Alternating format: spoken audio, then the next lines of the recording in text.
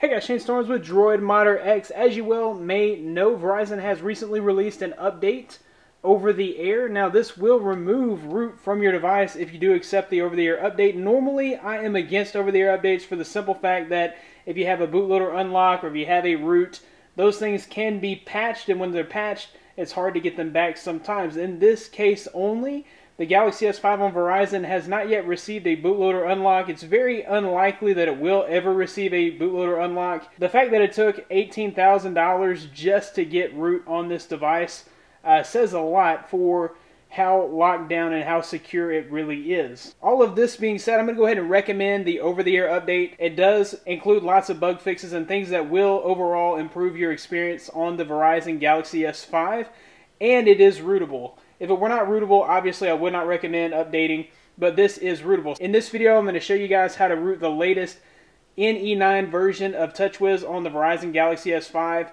It's pretty simple, so we'll go ahead and get started with that. Okay, so the first thing we're going to do here is put the S5 in download mode, so we'll go ahead and power it off. Okay, once it's powered off, we're going to hold volume down, home, and power all at the same time.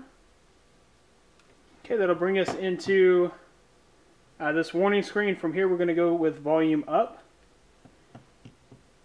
So the next thing you want to do is head to the link in the description. That'll bring you to this page by Munez RI.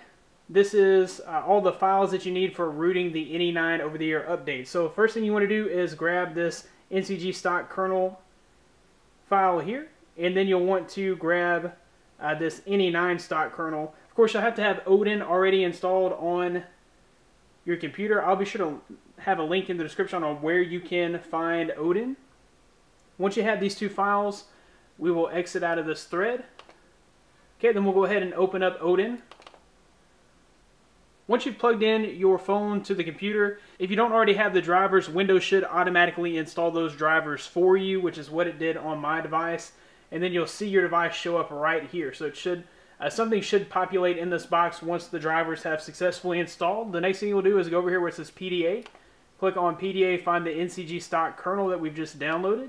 Go ahead and open that file, and then you'll click Start. Okay, and you'll see a progress indicator on your phone as it flashes. Okay, once it's finished, it'll say reset, and then your phone will begin to reboot. Okay, so once your phone is all booted back up, we'll head into the browser here and type in talroot.com. Okay, then we'll hit the center button. Click OK, and that will begin to download the talroot application. Okay, so we're going to Settings,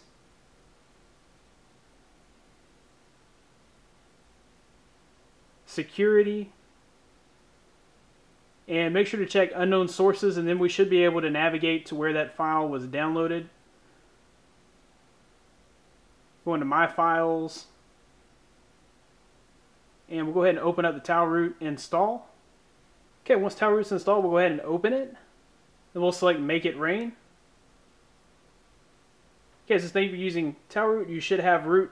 No reboot requires. Okay, so once the device is rooted with talroot, we will go to the Play Store and download and install Super SU. Once it's installed, we'll click Open. Okay, the SU binary needs to be updated. We'll go ahead and update the binary normally.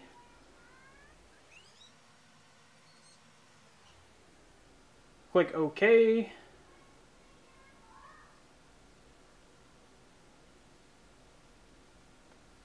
Okay, so we'll go into the Play Store and grab an application like Root Checker.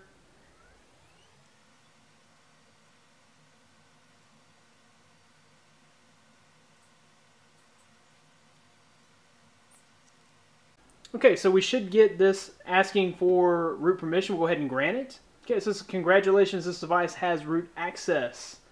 And if we go into Super SU, you can see where it has granted Root Checker root access. Okay, so from here we'll go back to the PC. Well, first of all, we'll power down the device and put it in download mode. Okay, so we need to put our phone in download mode by holding volume down, home, and power. and then we'll go to volume up, and then we will connect the device to the PC with a USB cable. Okay, so once that's finished, we see our device listed here. We'll go back into PDA on Odin. We'll select the NE9 stock kernel, open that file. Okay, once we see it populated here, we'll go ahead and click Start. Okay, once again, you will see a progress bar on your device. Okay, once it's finished, it will reboot the phone. Hey guys, and once your phone is rebooted, you are now on the official over-the-air update NE9 and you are rooted. If this video helped you in any way, be sure to give it a big thumbs up. Subscribe to this channel for more content like this in the future. You can find more of me at DroidModderX.com. I'll have the latest in Android and tech news. Thanks guys for watching. Be blessed. I'll see you in the next one.